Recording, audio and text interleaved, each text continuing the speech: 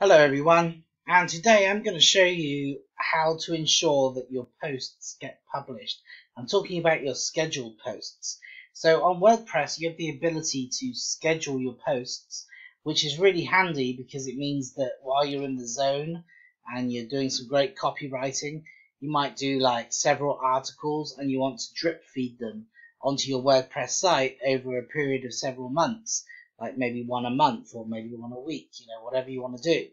Okay, so it's really useful to do that. But what I found in the early days is that surprisingly, a day would come when a post was supposed to be published that you'd previously scheduled and it wasn't live on your site. It didn't publish. So it's something to do with the crons, which I don't know too much about, but that's what it's to do with.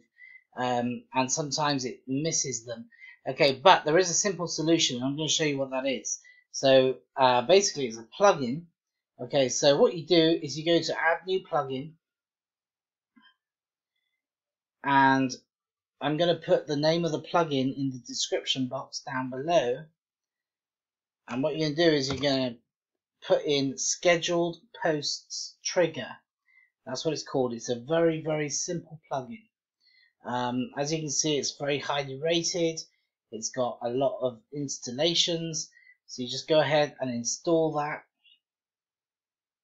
You don't have to do anything with the settings. Once it's installed, you activate. And now you're safe, because now when something is scheduled to publish, it will actually publish. It will get pushed out. It will be published.